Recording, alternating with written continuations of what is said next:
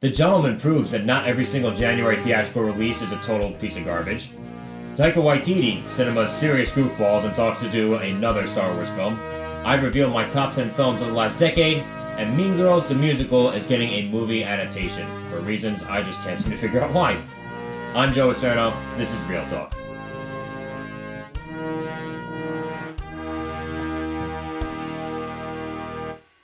Alright, so welcome back. I was feeling just a bit under the weather last week, so that's why I didn't get to give you guys another episode of the show. So without further ado, I'm just going to get right into it and review The Gentleman. The Gentleman follows a ruthless drug lord named Mickey Pearson as he tries to get out of the business by selling off his empire, very lucrative empire, to another wealthy aristocrat. The film is directed by Guy Ritchie of Sherlock Holmes and Aladdin fame and stars Matthew McConaughey, Charlie Hunnam, Michelle Dockery, Henry Golding, Jeremy Strong, Colin Farrell, and Hugh Grant. Now, the story, as you can tell, it's a very simple story at its core, which is fine, because it never once feels shallow, and throughout its, I want to say, about 2-hour runtime, it always feels entertaining. But what makes this very unique is how they go about telling the story. This story is told through kind of the lens of this one guy, this sleazy private investigator named Fletcher, played by Hugh Grant. And he's basically come up with a lot of dirt on the empire and people surrounding the empire of this drug lord, played by Matthew McConaughey. And he tries to essentially blackmail the entire organization by getting through to his right-hand man, Raymond, played by Charlie Hunnam. He's the number 2 of Matthew McConaughey's character. And the way that he goes about it is this very, very theatrical, flamboyant, and almost cinematic storytelling approach to basically everything that he's come up with, and basically how he's attempted to fill in the gaps with all the dirt that he's dug up on the Mickey Pearson empire. Now, in my opinion, Hugh Grant steals this show. Like I said, he's just very smarmy, but at the same time, he's always fascinating. He's very, very charismatic, and he's just hilarious throughout. The way that he goes about saying certain things and joking about certain things. Now, one of my friends who I was watching this with, said that since he looked at how, like, again, I joke about things and how this character jokes about things, and then he basically said that, he's basically an older British you. Now, I guess I was taking that as a compliment, because in my opinion, he was the best part of the movie. But I mean, I guess it's a compliment, because he was definitely the most entertaining part of the film. It was a very unique role. The role that he ends up playing in the entire story just doesn't, it didn't exactly sum up to be exactly what I thought it was going to be. But Hugh Grant, I think, is the best part of the film. But aside from him, there are a lot of fun characters, a lot of very interesting characters in the story. Matthew McConaughey, like I said, plays Mickey Pearson. He's the quote-unquote protagonist in the film. And while Matthew McConaughey, he's solid in the role. While he usually, as you know, plays a lot of these, out there, stoner types almost. Matthew McConaughey has proven to be, very, very commanding in the role of this classy, yet just completely ruthless and determined drug dealer, where he's someone that you can definitely grab a beer with, or in this case, smoke a blunt with, but at the same time, if you mess with him or get in his way somehow, he will destroy you, and he will make you regret it for as long as you live. So he's very solid in the role. Matthew McConaughey has always been a very watchable actor, from Dallas Buyers Club to Interstellar to Dazed and Confused, where he first got huge. Matthew McConaughey is one of the few actors where when I hear that he's in a movie, I'm actually thinking about seeing the movie just because it's him. I don't usually go for films just because of a certain actor is in there. I usually go for the director, or maybe someone who wrote the script that I might know of or I'm interested with, and of course the overall story. But every now and then you get an actor that I'm like, okay, just because this one's in this movie, I might actually end up seeing it. So I thought Matthew McConaughey was very good. The man who he tries to sell his empire to is played by Jeremy Strong. He's, like I said, this wealthy, I believe, Jewish businessman. And I thought, he had kind of like a flamboyant edge to him too. But for whatever reason, I just thought Jeremy Strong was very weak in the role. I don't know if it was just the character that he was playing. I don't know if it's just, again, what he brought to the role. I just thought he was very weak. I just didn't believe his presence, and it just didn't really do much for me. Um, Aside from him, Michelle Dockery plays Mickey Pearson's wife, and I thought she was a total badass. She was another one that was very interesting to watch. She was another one just like very silly, but of course like very charismatic and charming at the same time. There's that she manages to have all these qualities about her, and in a way, I don't know if I could say she brings balance to Matthew McConaughey's character. I guess maybe she does, because like she's a more steely type and he's the more approachable type. But they're both ruthless. They're both, they will both take your throat out if you give them a reason to. What I love about this film is that it kind of feels similar to what I've seen from Ritchie's other films, and by other films I really mean only Aladdin, which I guess was kind of and Sherlock Holmes, which is actually really good.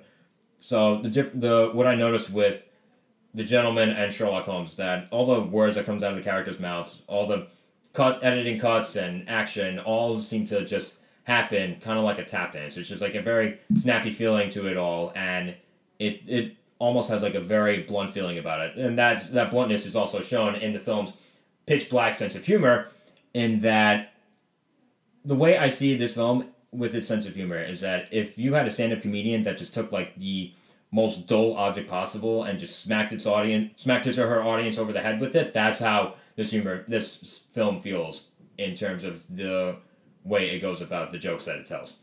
And so overall, I thought it was a very clever, very, very interesting take on the gangster comedy. There's not like, I can't say it's like a very high concept movie, but at the same time, there are times where a lot's kind of being thrown at you. So yes, it's very sharp, but if you're not paying quite as much attention, then you may get lost kind of easily. That happened to another friend of mine. Rest in peace, Roberto. So just to cap things off, The Gentleman is a brazen, sharp, and clever take on the gangster dark comedy with a blunt, pitch black sense of humor, unconventional narrative, and memorable turns from Matthew McConaughey and Hugh Grant. I'm going to give The Gentleman an 87. So please go see this movie. I hope that this one doesn't get completely blown out at the box office by Bad Boys 2 and 1917.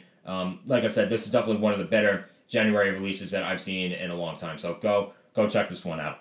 All right, so now this next bit might feel like kind of old news at this point, but it has been a little while since I've gotten an episode to you guys. So I wanted to talk about the headline that came out within the last couple of weeks since I did the last episode, which is Taika Waititi doing reportedly in talks to do another Star Wars film. And this headline captured my interest for a number of reasons. Of course, this is fresh off of Episode 9 coming out, and I think that for what it was, and basically, especially coming after The Last Jedi, I think it did a great job cleaning up a lot of the mess that The Last Jedi left behind. I know I'm not exactly sure if I'm in the minority on that one. The reactions for The Rise of Skywalker have been kind of down the line, but I was one of the ones that really liked it so much more than I thought I was going to. So the reason why this piques my interest is because I'm wondering to what point that we just stop making Star Wars movies and just let things be sacred the way they are. And again, Star Wars, of course, is owned by Disney now, so they're going to try and milk every last thing that they can, because according to people who know just a bit more about Star Wars than I do, there's so much more lore that you can actually explore. So now, is all that lore really worth exploring because of the risk of, again, just leaving a bad taste in the mouths of everyone when it comes to Star Wars? Like, are you still going to be able to recapture that same magic that the last, I'm going to say, about 9 episodes have had, because some, of course, are better than others. So, I'm a little worried that, like, we're getting a bit too saturated when it comes to Star Wars content. I think there comes a point where studios should trust new stories, trust other... I don't know if I can really say trust other filmmakers, because Taika Waititi is definitely not the problem here. But I think there just comes a point where, let's try telling a different story. Let's try doing something different. Now, again, going to Taika Waititi, In terms of him being a filmmaker, I'm very very confident in him. Now from what I've heard of his work on The Mandalorian, I have not gotten a chance to watch The Mandalorian. I don't even have Disney Plus, but based on what I've heard from again other people who are closer to me and are a little more well versed in Star Wars content, he directed a couple episodes of the show, and from what I understand, it seems that he did a very good job with it. Now Waititi's films seem to have like a very quirky and comedic edge to his work. You know, he resurrected the Thor franchise. Thor 1 was fine when it came out, but looking in the last few years, I don't think it's aged as well. Doesn't stand tall with the rest of the pantheon of the Marvel Cinematic Universe. Thor: The Dark World, I'm not gonna lie, I forget that movie even came out. And of course, I remember that Kat Dennings' character just annoyed the crap out of me throughout the entire movie that she was actually in the film. And then Thor Ragnarok came along, which was actually a lot of fun. It's honestly one of the funniest movies I've seen in a very long time. Easily one of the funniest movies in the MCU. Even though the film dragged a bit because I felt like it went for the gag just a bit too much and extended things that really, or dragged things out that really didn't need to be dragged out, it was still a blast watching the film. And I think that him directing Thor Ragnarok, or really him coming into the Thor franchise, is probably the best thing that's happened to that particular franchise. And then of course you have Jojo Rabbit, which is just a wonderful, wonderful film. I mean, think about it. It's a satirical comedy about Nazis. On the surface, that seems like an unmakeable film. That seems like something that would just be impossible to pull off, and he does it so well. He directed the film, wrote the script. He even played freaking Hitler.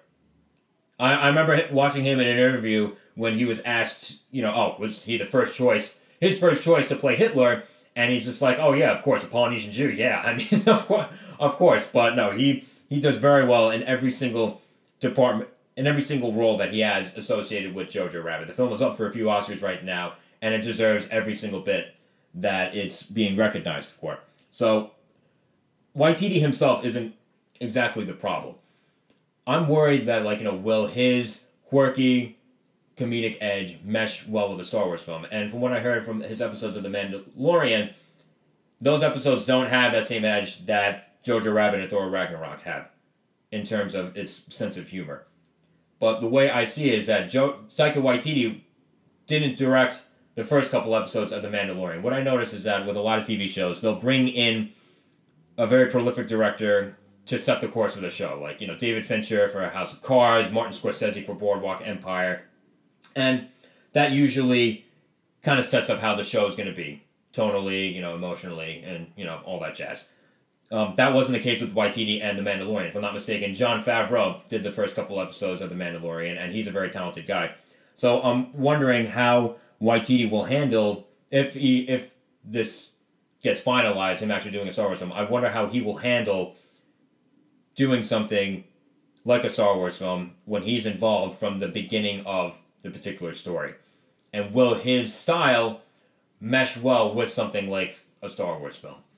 And it's possible that it can. I mean, I'm sure if I knew what I knew about Taika Waititi before Thor Ragnarok, and after the first two Thor films came out, I might have said, I'm not really sure if he would be good to do a Thor movie. And honestly, I'm not even sure how well Thor Ragnarok fits in with the other two films, but honestly, I'm not really sure how much that matters because, like I've said, that's easily the best one in the entire franchise so far. So, I think this headline, this idea of him doing a Star Wars film, I think there's still a lot that's up for debate. I think we just need to see where exactly this goes. But I can't say I'm entirely doubtful. I mean, there's the cynic in me is wondering why, we got to keep making Star Wars movies. I mean, of course, there's a magic that comes with Star Wars films, but at what point does that magic run out and just end off on a low note? Okay, so continuing with the idea of possibly unnecessary films being made, Mean Girls the Musical is getting a movie adaptation. Not making this up. Not making this up at all. I saw the headline online, and I had to read it not once, not twice, but 3 times just to make sure what I was reading was A, not a headline from The Onion, and B, not a typo. Now here's the thing. Mean Girls, of course, is a classic. The 2004 film is a classic. It's a great film. It's very smart, hilarious throughout. It deserves every bit of classic status that it has. It's definitely one of the best high school comedies I've ever seen. When I heard about it being made into a musical, of course I was a bit skeptical, and I'm not gonna lie, I have not seen the musical. I cheated a little bit and I just read the synopsis online, and from what I got from that was that it's basically pretty much the same movie with just some songs thrown in here and there. And again, I listened to some of the soundtrack too, and I'm not gonna lie, I'm probably gonna forget about the songs by tomorrow. So now of course you have this being made into a film. And I can't help but wonder, why? Why? Why does this have to happen? Why does this have to be made? I mean, again, we know why it's being made, because it'll probably make a decent amount of money, at least so we think at the moment. But I can't seem to find a reason for, justifying this film being made. This would now be the third Mean Girls narrative adaptation, narrative telling, within the course of less than 2 decades. So, the only bit of hope, and again, of course, you have Lorne Michaels coming back to produce, and then Tina Fey is writing the screenplay. She's the only bit of hope that I have for this film. Again, she's obviously had a huge influence on the story. She wrote the screenplay for the first film. Can't believe I'm saying that. First film. And if there's anyone who can actually make this somewhat decent, it's her. But again, this goes back to the point that I was saying with Taika Waititi doing Star Wars, and that is someone who's a competent filmmaker, a competent storyteller enough to bring life to a movie that maybe shouldn't be made, that is just unnecessary, that you just can't seem to justify. So I think the odds are definitely stacked against this one for sure. And again, this isn't anything against movie musicals or anything like that. I loved the new Les Miserables movie. That's the musical that Tom Hooper did. The guy who directed Cats. But, backhanded compliments aside, I loved Les Miserables. When I heard about In the Heights being adapted into a film, again, In the Heights is one of those musicals that I kind of wish I saw, but when I heard about a film adaptation for that one, I was actually intrigued. I said, okay, that's actually interesting. I feel like there's something that you can get differently from stage to screen in that transition, and I'm not sure that with Mean Girls the musical that you're going to get anything different from its transition from stage to screen. I feel like honestly, if you just film the Broadway performance of Mean Girls the musical with a camera, you're probably going to get the same impact, the same effect as if you're just to make a flat out movie based on this one. Like I said, I can't understand why they're making this one other than just to make money. And here's the thing, of course, the vast majority of films are made to... Sorry to sound like a cynical asshole, but the vast majority of films today are made for money. Because, of course, if a movie doesn't make money, if you don't make money off your movies, you can't keep making movies, of course. But can you at least do a better job of hiding it? Can you at least not make it as obvious? I mean, I don't think we're asking for too much, because, of course, there are plenty of people out there with original stories, with innovative... with innovative narratives that could be given a shot instead of a movie musical that's just not going to bring anything new.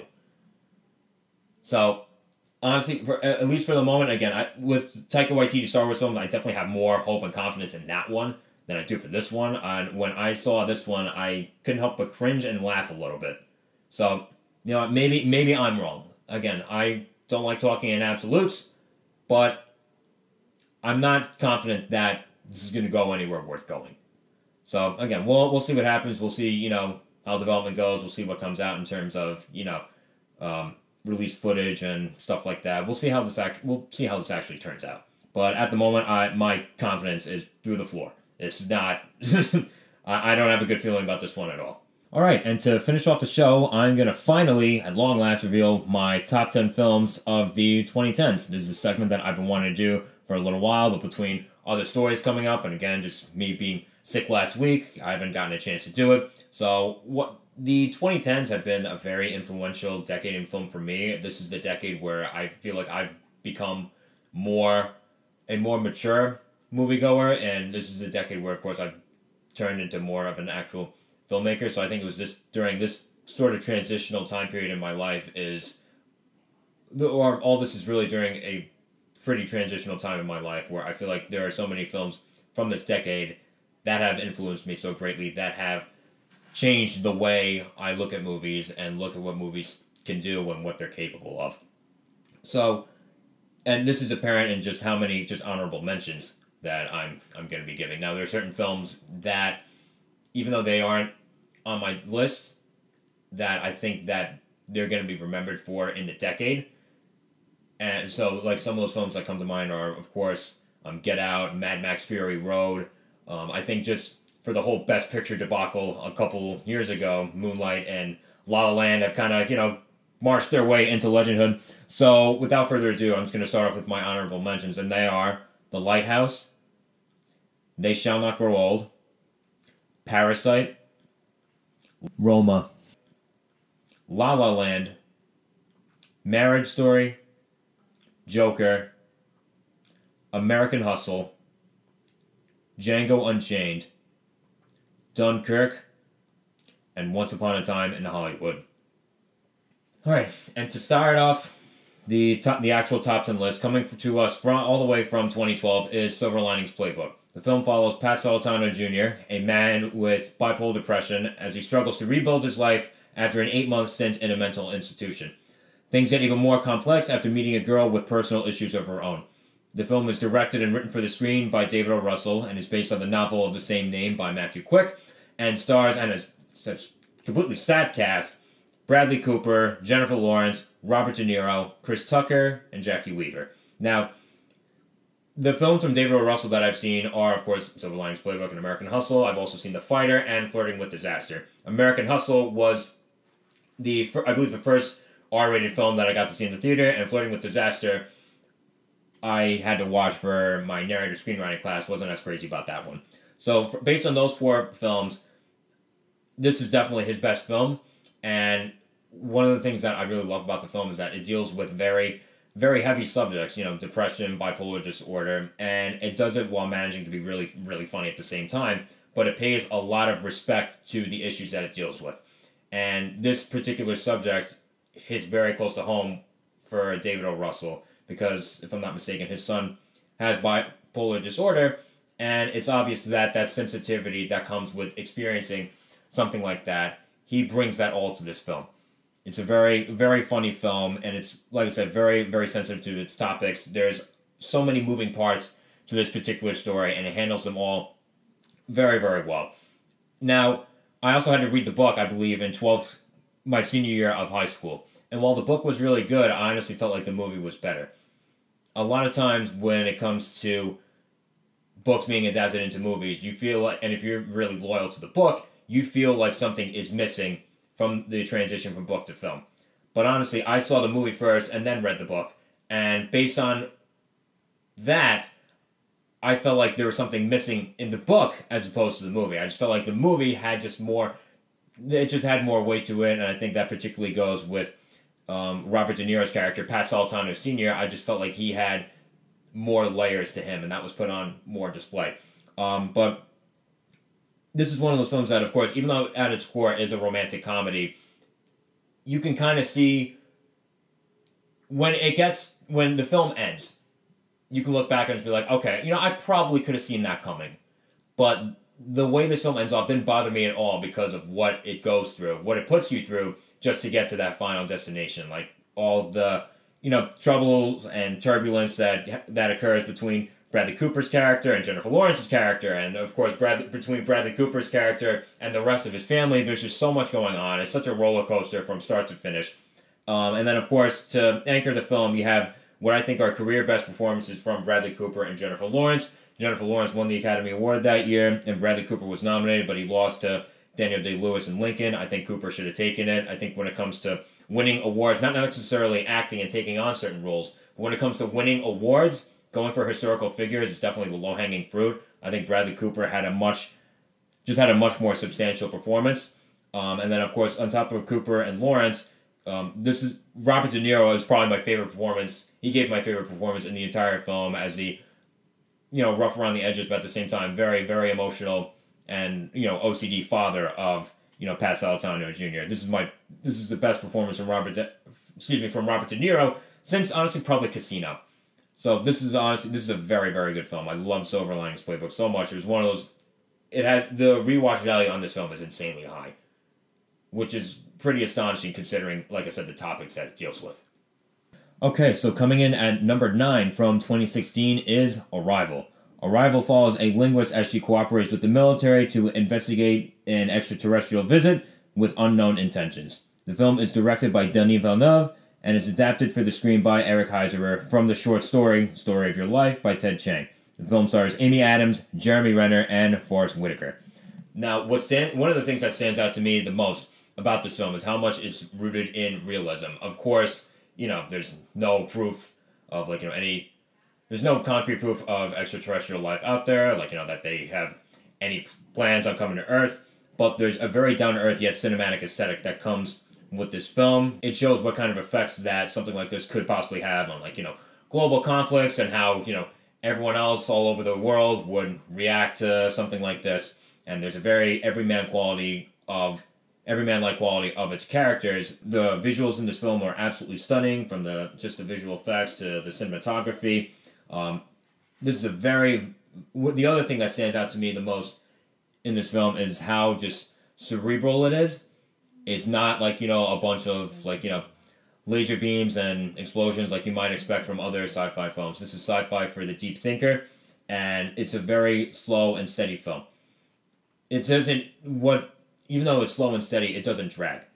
But this is definitely for a more patient moviegoer. If you're expecting something like, a Star Wars, when you hear the sci-fi genre, this won't meet your expectations. But either way, this is very cerebral. This is very meditative throughout most of his film, but at the same time, it ends up being very, very emotional, and that's not something I saw coming. There's a bit of an emotional part in the introduction of the film, but, I didn't think that it would end up playing as big of a part as it did. And that surprise turns out to be one of the best endings that I've ever seen in a film. I'm not ashamed to say that I cried my eyes out at the end of this movie. I'll never forget, I'm sitting in the theater, and the ending, of course, is running its course, and I'm coming to terms with so much of what the film is saying, and the music that they use. And I remember looking at my friend Roberto, and I'm like, Roberto, am I crying? I was shocked that something like this was actually making me cry, but it was, and I'm not ashamed to say it at all. This is a film that made me interested in Denis Villeneuve as a director. I've seen from him Sicario and Blade Runner, both of which are great movies. But I think this is his masterpiece.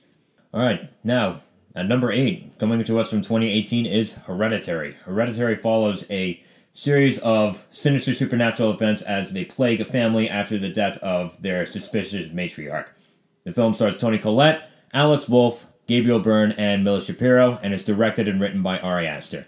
Now, this is one of those films where I'm never going to forget where I was when I saw it. I remember the theater that I saw it in, the relative position of my seat. I remember getting a seat towards the back in case for whatever reason I just wanted to run out because of all the scary things I heard about this movie, but I ended up making it through the entire film. Now, this is one of those horror films that have so much going on other than just the scares. There's so much more to this film. There's so much more to the story.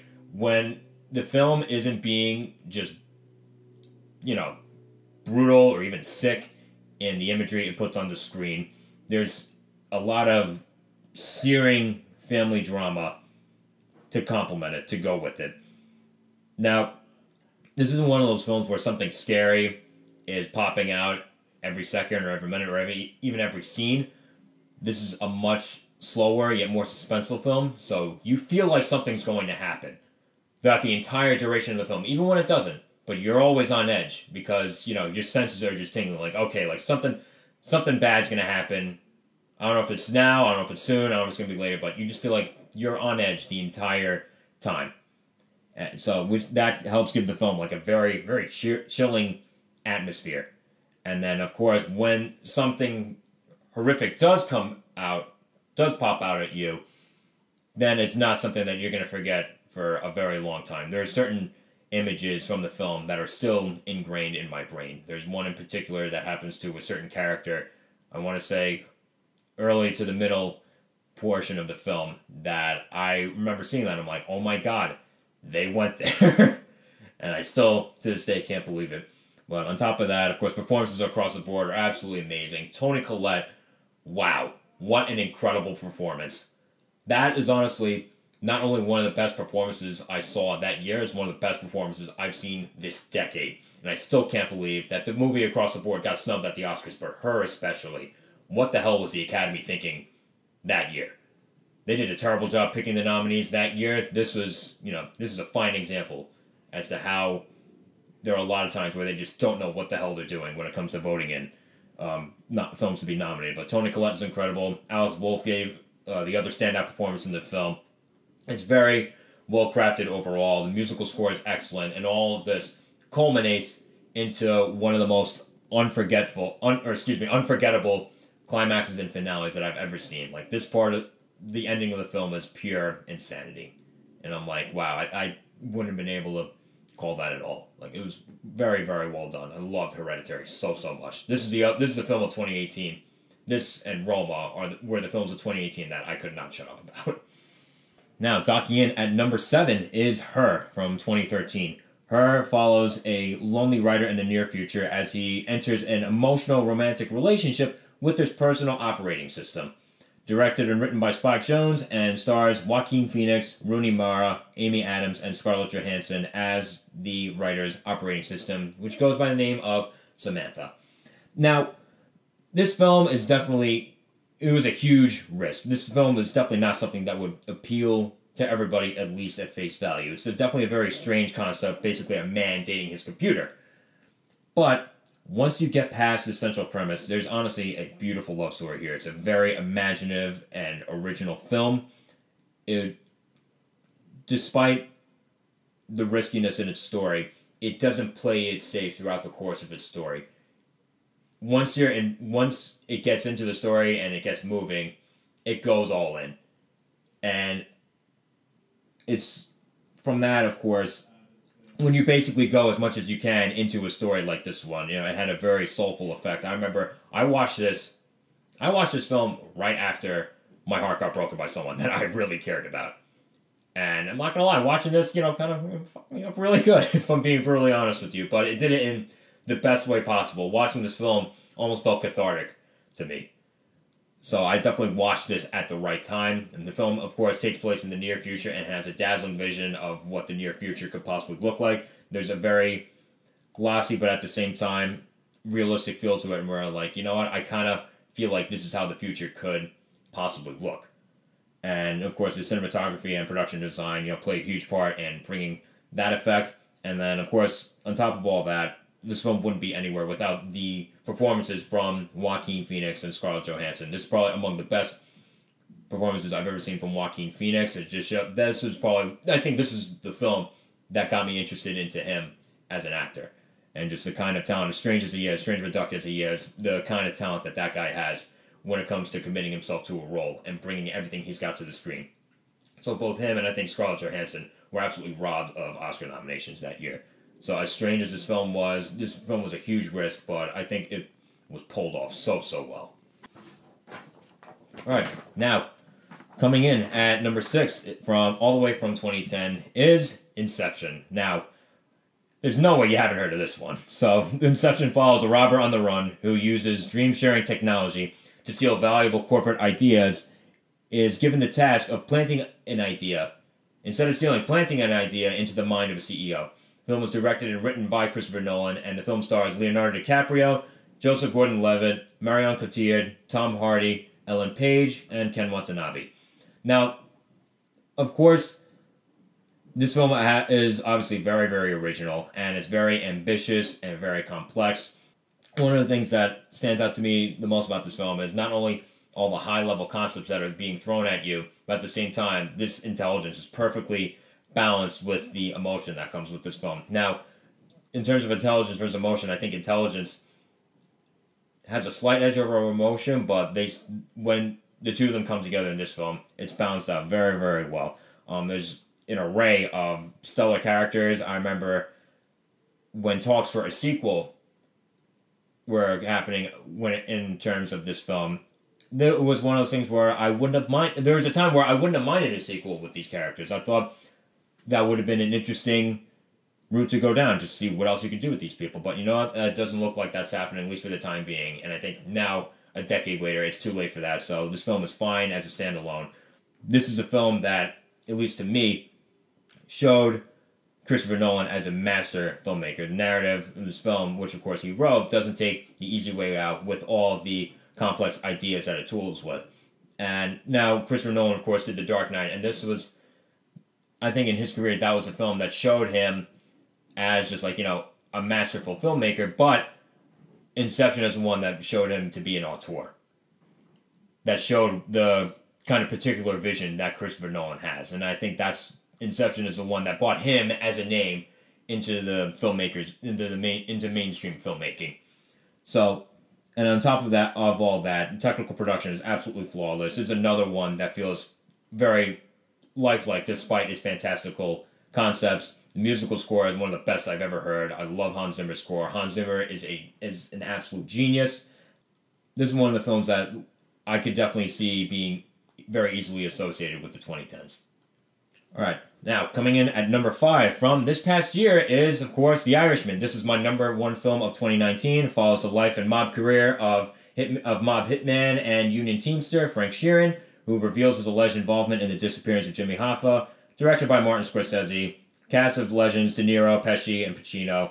Script from Steven Zaillian, based on the book I Heard You Paint Houses by Charles Brandt. Now, without going too much into it, because again, I have talked about this film before, this is one of Martin Scorsese's masterpieces of the 2010s. This just further highlights the kind of filmmaker that he is, the kind of energy that he has as a filmmaker in his upper 70s now.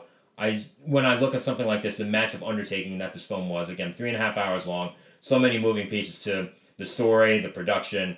I'm astonished that someone of course, his age was able to pull off something like this. And I'm sure doing something like this just knocks the hell out of you, and he just does it so well. This film shows that he doesn't have any signs of slowing down. This shows the kind of filmmaker that he is, and then I think this builds on his other films. Whereas films like Goodfellas, which I think you could compare this one to, doesn't have nearly as much of an emotional route as, say, The Irishman does. So The Irishman builds on films like Goodfellas by having a more profound and poignant ending, and so this shows that you can indeed teach an old dog new tricks. All right, coming in at number 4 from 2017 is 3 Billboards Outside Ebbing, Missouri. Now, this is my number 1 film of 2017. Months after the brutal death of her daughter, a grieving mother challenges and harasses the local police department with billboards calling them out and asking why the crime hasn't been solved yet. The film is directed and written by Martin McDonagh and stars Frances McDormand, Woody Harrelson, and Sam Rockwell. Now, this film is just as darkly hilarious as it is searing in its drama and emotion. This is I remember just laughing my ass off throughout a big chunk of this film to the point where I almost pissed myself. And then almost in what appeared to be like, the next scene over, the film felt like it was just taking a jackhammer to all of my feels. And especially because there's this one voiceover monologue in particular after the demise of a certain character. I don't want to give it away, but I remember it hitting me much harder than I thought it was going to. Now, of course, the film has a very heavy central premise, but for whatever reason, with its dark and comedic tone, I didn't think that there would be as many emotional moments as there were. And I remember with this particular monologue, I didn't quite cry, but I remember my eyes getting at least a bit watery.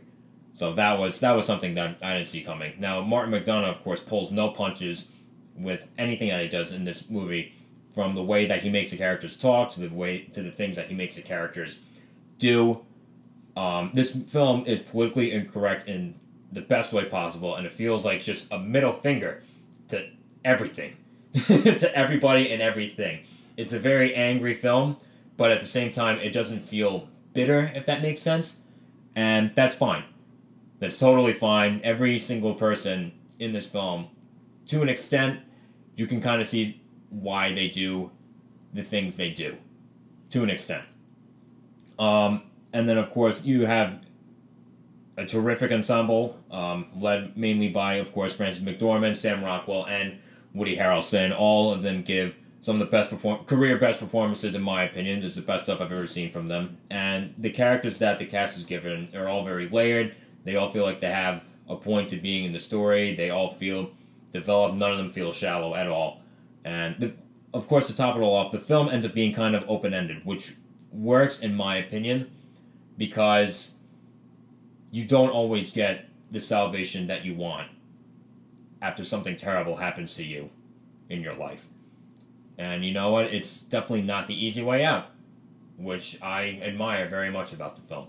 Now, I've seen 3 films from Martin McDonagh. I've seen, of course, this one, In Bruges, and Seven Psychopaths. 3 Billboards is by far his best film. I haven't heard about him doing any other films, but I have no idea how he's going to top this one coming up. Alright, so now my number 3 pick is Birdman, coming to us from 2014. This is my favorite film of 2014. I was very happy when it won Best Picture over Boyhood at the Oscars, and I remember thinking to myself, finally, the Academy picked the best movie of the year to win Best Picture. So the film follows a former comic book actor as he tries to prove his worth as an artist by mounting a successful Broadway production. The film stars Michael Keaton, Emma Stone, Edward Norton, Amy Ryan, Naomi Watts, and Zach Galifianakis, and is directed by Alejandro González Iñárritu. I hope I'm saying his name right. Now, the ambition of this film is absolutely insane, and it's ambitious and just high-reaching in both its technical production and storytelling. There's an underlying conflict between art house and mainstream entertainment, and that's a conflict that I very much appreciate being portrayed in a film. And I think that, of course, that's especially prevalent with, you know, all these indie filmmakers trying to make a name for themselves in a film market that's so saturated with, you know, 10 Fast and Furious films and 20 plus Marvel Cinematic Universe films. So I love that this film was able to portray something like that. The characterization is just flat out gripping. Not only are all the main characters integral to the story, but everyone is not only well developed, but very interesting as well. The film has a pitch black sense of humor. It can be very, very bizarre, but at the same time very brazen in its sense of humor. And of course, it was very thought-provoking, especially the ending. I remember the ending of the film being debated long after I first saw it in the theater. And then, of course, on top of all this, probably one of the things that it's known for the most is the one-shot illusion. This is the first film that I can at least remember trying to pull off this sort of thing. And I think, and again, this didn't feel gimmicky, at least with this film, because, at least to me, because the film, of course, centers on someone trying to mount a play, and then, of course, you know, a play, for the most part, is a non-stop show. And this one-shot illusion made this film feel like a non-stop show. And what I thought was just absolutely crazy is that you have, like, all these long shots mixed with these, you know, long and rapid-fire dialogues with, like, you know, all these complex and extended motions and actions from everybody on the screen, which I thought was just absolutely jaw-dropping. The cast is absolutely incredible. And then, of course, the standout performances come from Michael Keaton and Edward Norton. Michael Keaton, I think, should have won the Oscar for Best Actor that particular year, like what I was saying with Bradley Cooper versus Daniel Day-Lewis. Mike, you know, when it comes to playing real-life characters, I feel like that's, you know, that's the easy way out in terms of, like, winning awards. And then Michael Keaton lost to Eddie Redmayne in The Theory of Everything, who played Stephen Hawking. But Michael Keaton should have absolutely won that year. And from the 3 films that I've seen from Iñárritu, this one, The Revenant, and Babel, this is definitely his best film. So I want to see if there's ever a point that he can actually top Birdman. All right, coming in at number 2 is The Wolf of Wall Street. This is one of my favorite films from 2013. This follows the rise and fall of Jordan Belfort as we follow him through his involvement in corruption, greed, and excess as a Wall Street stockbroker in the 80s and 90s. The film is directed by Martin Scorsese and stars Leonardo DiCaprio, Jonah Hill, and Margot Robbie. The film is written for the screen by Terrence Winter and is adapted from the book by Jordan Belfort. Now, I remember saying before, whether it's in this episode or another episode, that Martin Scorsese managed to make 2 masterpieces this decade. First, the other one was The Irishman. This was his first one. This is an epic, dark comedy, and I don't feel like I've ever seen any other movies this funny with this kind of scale. This film has a 3-hour runtime, and it just never drags. It's hilarious from start to finish, and of course, it's all about access, of course, from the runtime to just like, the language that it uses. And it never once, as the film, feels self-indulgent in any way, which I think is very interesting.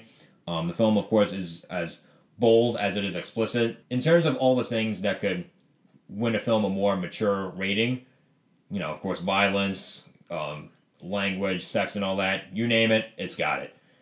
And I'm still kind of stunned that a movie this explicit was made by someone who at the time was still in his 70s. Of course, and there are so many like just iconic scenes and lines throughout this entire film. You could cherry pick them all throughout. Of course, the cast is led by Leonardo DiCaprio and Jonah Hill, and not only do they give fantastic performances, some of the best I've ever seen from them, but they work as a great duo together. Okay, finally, my number one film of the 2010s comes all the way from the beginning of the decade, and that has to be The Social Network. The Social Network is the dramatization of the founding of Facebook that follows the trials and legal issues of its founders Mark Zuckerberg and Eduardo Saverin. The film was directed by David Fincher and is written for the screen by Aaron Sorkin, based on the book The Accidental Billionaires by Ben Mesrich. The film stars Jesse Eisenberg as Mark Zuckerberg, Andrew Garfield as Eduardo Saverin, Justin Timberlake as Sean Parker, and Armie Hammer in a double performance playing both Winklevoss twins, Tyler and Cameron.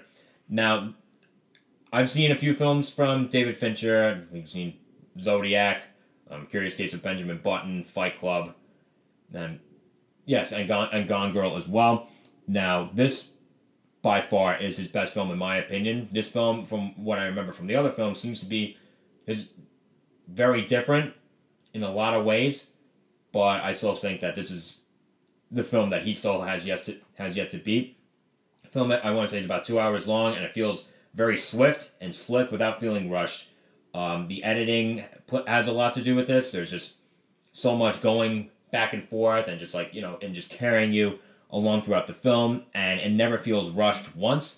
And the film has a lot going on in terms of like its heady concepts and just like the pace that it moves at, and it never feels messy and all over the place. There are a lot of moving parts to the story, and it manages to just like feel like, it's all sewn in together the right way. The leading performances from Jesse Eisenberg and Andrew Garfield are absolutely terrific. Garfield in particular, I think, again, was robbed of an Oscar nomination. Script, like I said before, was written by Aaron Sorkin, and in my opinion, he's the best screenwriter working today. The man is a genius with the page. And this particular screenplay is one of my all-time favorite screenplays, period, out of any movie I've ever seen. This is probably my favorite adapted screenplay. I'm stunned with how intelligent this film is, and I first saw it when I want to say I was about 13, 14 years old, and I while I was still interested in it, I didn't get it as much because there are a lot of heady concepts that it plays with, and just the way that everyone talks in this film. So very, very high class, very erudite, and just highly intellectual. And it took me years to fully grasp what everyone was saying and the weight of what everyone was saying. But now that I do, I can't help but feel I can't help but feel smarter. It was the weirdest feeling the more and more I picked up on when watching this film. I remember always hearing that, if you want your younger kids to be smart, make them watch Baby Mozart. If you want your mid-teens to older teenagers to get smarter, make them watch this movie. That's just how high concepts this film actually is. On top of that, of course, the music is absolutely wonderful. There's a very techno aspect to the score, which I didn't think would play well with Academy voters, but it ended up winning Best Original Score over Inception. Don't know how that happened, but if Inception had to lose to any other musical score, this would be the one that it would lose to, and it makes sense. The cinematography and just the aesthetic of this film is kind of luminously dark, and I feel like that's influenced me as a filmmaker more than I would have thought, because even though I've only made a couple short films, I remember in at least the next short film that I plan on doing, someone asked me, okay, what's the look that you want for this film? And I remember the answer that I was giving them was kind of luminously dark, and using The Social Network as an example. Now, the thing that stands out the most about this film and the impact and legacy that I think this film is going to have is that when it comes to not only just the 2010s in film, but just the 2010s, this is the film that I think of, because this film pretty much predicted modern life as we know it.